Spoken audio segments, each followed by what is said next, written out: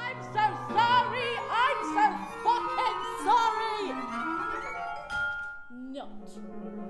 I think what's so interesting about the piece is the way James draws us in to this person.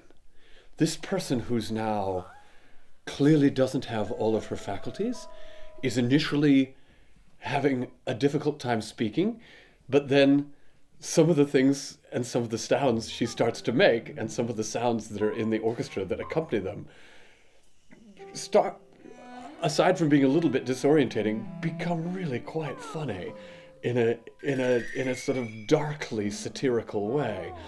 And then as the Thatcher-like character warms up and finds her voice and her tongue a little bit more, it's a fantastic journey. Stride forth to build better horizons. It's a little bit like if there was a very well painted Thatcher vase, or teapot, in fact. I think I've seen one, you know, really fancy Thatcher teapot that gets kind of smashed on the floor, and then you pick up little bits of it, and somehow each of those has a certain emotional quality to it that you associate with her. Some of those qualities are endearing, others are repulsive, some of them are witty, some of them are dictatorial, and he's able, in these at times little tiny itty bitty fragments, to just capture that one particular shard of her character. I don't like strident women. Failure. The possibilities simply do not exist. Things do not leak from my handbag. Gradually, you get into this Gilbert and Sullivan rap-like patter of Thatcher rabbiting off some of her catchphrases. Stop those strikers! Stop them now! I am a ruthless bloody whore. Where's Europe's money? It is not just an unbridled attack on Margaret Thatcher from beginning to end. It does address some aspects of senility, and you know, many people will have aging relatives. There are times when you laugh at them, and there are times when you cry about the situation they mentally find themselves in, people who were previously very, very sharp. It's okay to laugh about it and to sometimes cry about it. And he takes you into all of those emotions when we're watching this journey of Thatcher.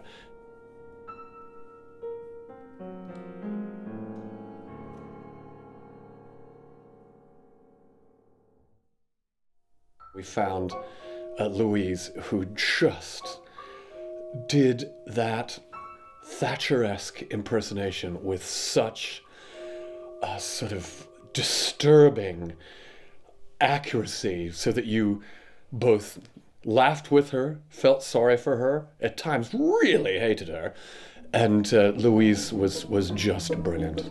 I've just got to tidy this room a bit. There's going to be an important meeting in here.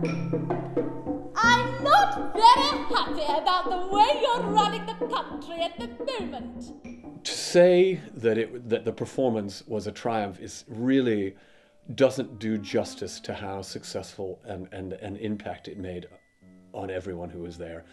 The timing was remarkable. Theresa May was addressing the Tory party conference in Liverpool the day after the world premiere of this work. It was extraordinary.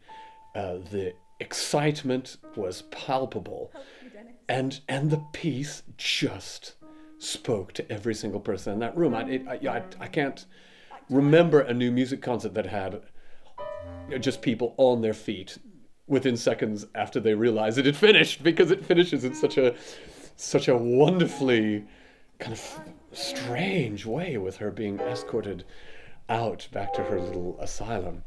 But when she came back out for the applause, it was what a credit to the work and the imagination behind it. It is a piece that speaks directly to absolutely any person with the remotest interest in politics, the person who would go and see an interesting new exhibition, whether it be political or not, who are interested in watching political satire on the television. It is that audience that needs to see this brilliant new work of art.